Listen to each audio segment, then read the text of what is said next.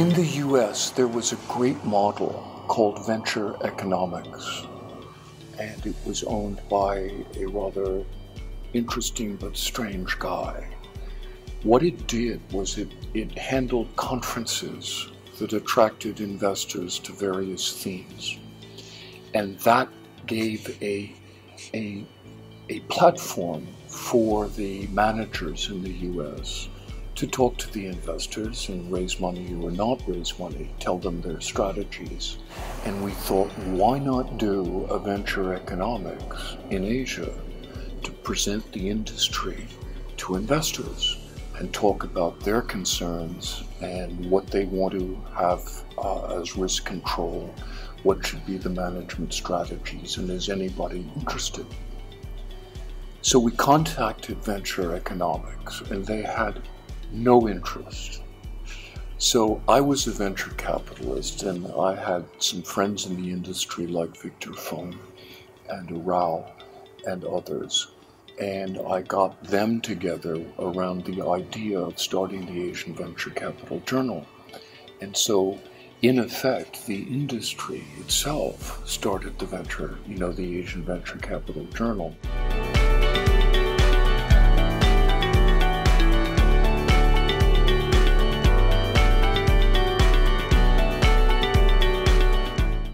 The first investment we made was in 1984 when I flew to Tokyo with Peter Brook, whom we had invested in previously after he had formed TA Associates in Boston, but he formed Advent International in 1984. His pattern was to get together with a very successful businessman in different countries around the world and combine Peter's experience in successful U.S. venture capital investing with a local businessman's knowledge of the markets and of the country. So in Japan, he teamed up with a gentleman by the name of Yaiichi Ayakawa, who happened to be an MIT graduate, very well respected in Tokyo. And together, Peter and Yaiichi Ayakawa formed what was called the Advent Techno Venture in Tokyo. 2 years later, Peter came back with the idea of forming a fund in Hong Kong, and it was to be called the Hong Kong Investment Trust.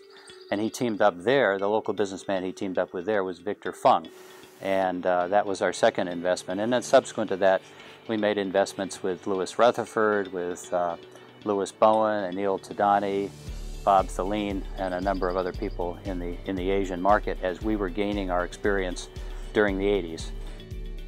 The investors thought that Asia would theoretically be a good place for them to invest through this model, through the venture model. And they felt that the demographics of Asia were excellent and would lead to higher returns than the venture industry was experiencing as of that time in the States. The returns happened to be very good in the States at that time.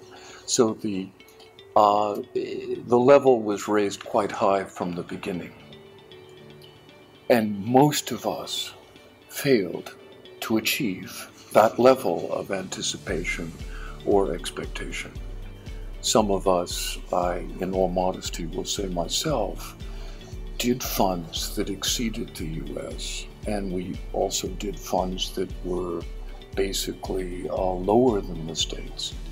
And a lot of venture funds did not exceed the expectations, and some, as it turned out, missed the ball entirely and found that the model of investing was not suitable to certain industries or certain countries.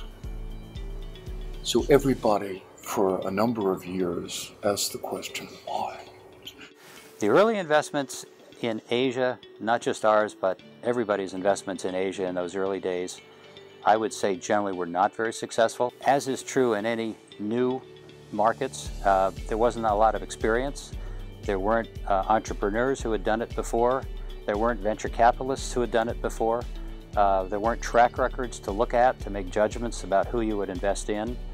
Other things that are critical to success in venture capital that were present in the United States were not present over there, such as stable governments, stable currencies, IPO markets, exit mechanisms. Those early investments were, I would say, discouraging, but they're a way for everybody to learn in the industry.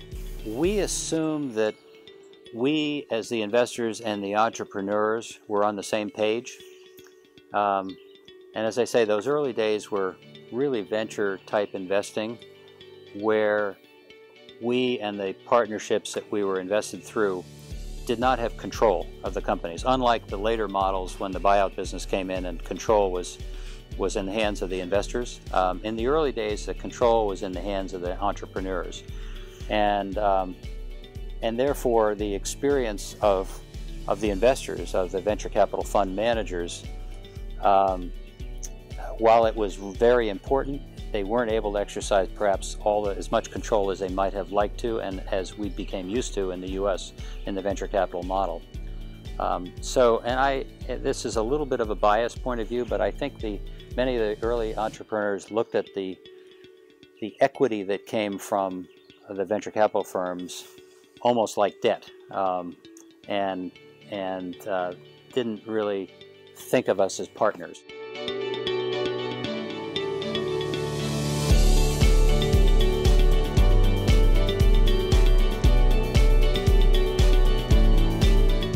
Yeah, so I started at H&Q right out of business school, and had every plan to work in Silicon Valley doing tech investing. But it happens that the managing general partner of H&Q Venture Partners was a guy named Talin Su, who was building a private equity business in Asia. And in those days, you do whatever your boss tells you to do. So I found myself on a plane to Taipei in the fall of 1988. And that's when I first started working on Asian deals. I think the first iteration of private equity in Asia, and this was pretty close to the beginning of it, was a version of venture capital. And the markets at that time were, there's plenty of capital for venture deals within families, individuals, companies that were sponsoring other venture-backed deals. What was missing in the market at the time was a so-called, first institutional round capital. So the typical case was a company in Taiwan or the Philippines or Singapore that was entrepreneur-owned and was looking to bring in capital in anticipation of an IPO. And most of the local markets required there be some outside investor to validate, in effect, that the books were accurate, that another professional investor had looked at the company and had decided to invest. And I think that's kind of how the business got started. And in the case of H&Q, the market timing was really excellent, because they started in 1986 when the market really took off, and there were a bunch of very, very strong tech deals. Companies like Acer, TSMC, UMC were all early deals that were done by the venture community in Taiwan, and I think it took off from there. I started off in this region, in VC. So I joined the industry around 95, 96. I think it's technically 95, when I joined Nico Capital. So this is the time in the 90s when the capital, or venture capital as we call it, was pretty much dominated by Americans, European, and Japanese. So I was actually with a Japanese VC at that time for about 3 years. And we didn't survive the crisis. At that time, there was no buyout to talk about, right? There's literally no control transactions. There was some who tried to do that. I think HSBC, George Raffini were trying to do some buyout, Parma. Some of them were trying to do buyout, but effectively, what was very common, there are three types, I would call it. One is pre-IPO type investments. One is what I would call venture-ish, dominated by largely Taiwan at the time. This is the time of the PC peripherals and hardware, storage technology. So Taiwan, because of the link to the US and the emergence of Taiwan and Korea. So VC is somewhat largely dominated by Taiwan, pre-IPO basically across Asia, largely in Southeast Asia, because the emerging market, I call it the first emerging market bubble. The stock market was very vibrant I think from 92, 93 onwards, Southeast Asia, so talking about Indonesia, Philippines, Thailand, Malaysia. It was very hot. IPO market was very, very hot, and so pre-IPO was very popular, and broadly defined infrastructure. So there were some infrastructure type deal with private investors participating through private equity venture capital structure. So I would say pre-crisis, these are the kind of deals at least we were looking at.